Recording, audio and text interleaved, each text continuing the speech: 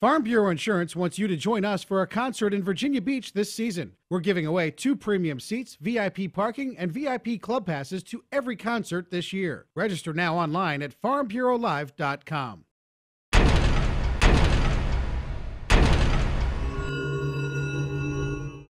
In all seriousness, what does bring you back to Richmond right now? Good people. I think, I talked to a lot of guys I play with now that went to other schools. I think what separates this place from a lot of other schools, I think, is has always been, sort of a family atmosphere here.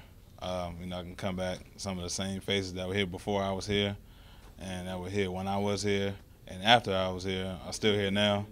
Everyone still welcomes you with open arms. You still talk to me. So, just come back. People are good, and I like coming back. I think the sarcastic answer right now is you got nothing else to do because of the situation in the NFL. Yeah, we also have a little bit of downtime, but for me, nothing has really changed. I've pretty much treated this off season like any other. I've been working out probably even harder, than the previous off seasons. Been watching film, working out, been on the field doing stuff, and I'm getting kind of close now, so I'm kind of tapering down how much I'm doing. And, just got a chance to come back and say hello to everybody, so, that's what I'm doing. I can remember when you first got drafted and were in the NFL with the Falcons, you talked about how much it really had become a business when you get to that level. How much more is that hammered home right now, considering the lockout situation? Oh, no question. I mean, it's a game everyone loves. A lot of children play it. I love playing it. The people I play with love playing it. Everyone else around the league loves playing it, and the fans like watching it. But at the end of the day, it's still a business. I think people are really starting to see how much of a business it really is now with the whole labor situation. So hopefully we get it worked out so we can play and work and everyone can watch it. Has it affected you yet, or have you allowed it to affect you yet on a daily basis, this business side of it right now?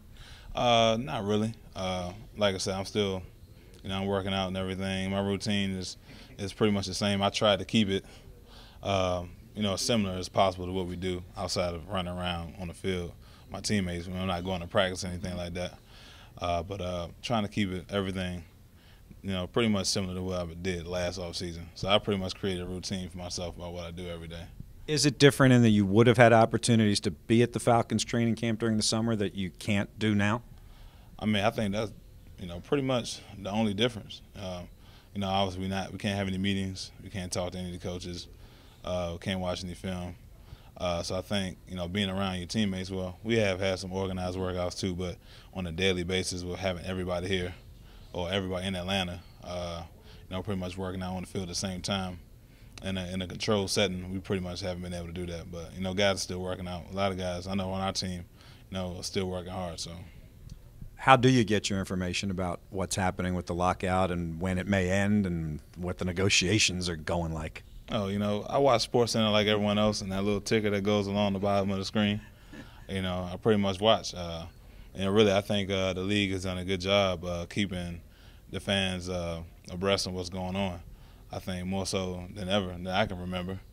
And the fans have pretty much been, I think well notified about what happens. As soon as something breaks, they let the, via the news, ESPN, NFL Network, or any radio outlet, media outlet, you can pretty much find out what's going on with the lockout. And even our president is worried about the lockout, as he said in his last speech. So everyone's pretty much knowledgeable about what's going on right now.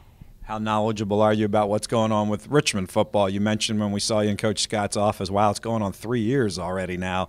How much are you keeping up to date on what's happening with the Spiders? Oh, I still watch, I got my Spider TV account. I got it on. And I pretty much get to watch the games that are broadcast online. I always watch before we go down to the hotel. Or if I had to listen to it. But I'm keeping up, man. And you have been back before. I mean, how important is that to you as an alum of Richmond to kind of give back something, not only to the program but to the school? I think, when I was here, you hear, people come back and say, oh, I always keep up with you guys, see what's going on. But now being on the other side of it, I kind of realize where they were coming from, especially, having the coach that I know that's here and that helps too. I mean, I don't know how much would have changed or how different it might be if Coach Scott wasn't here. But now that I know him and know a lot of coaches that are here, and pretty much everyone's that works in the building is still here, I got to keep up.